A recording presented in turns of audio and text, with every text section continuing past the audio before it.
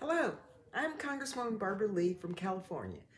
I'm a proud mother of two grown boys and a big supporter of Mom's Clean Air Force. A healthy environment is key to all children.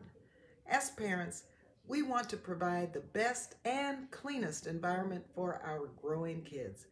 We know that climate change is worsening public health epidemics, destabilizing communities, and causing financial strain through floods and droughts.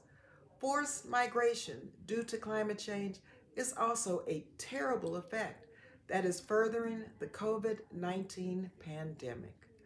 During my time in Congress, I am committed to making America more environmentally friendly by reducing its carbon footprint, committing more resources to renewable energy, and cutting back on fossil fuels.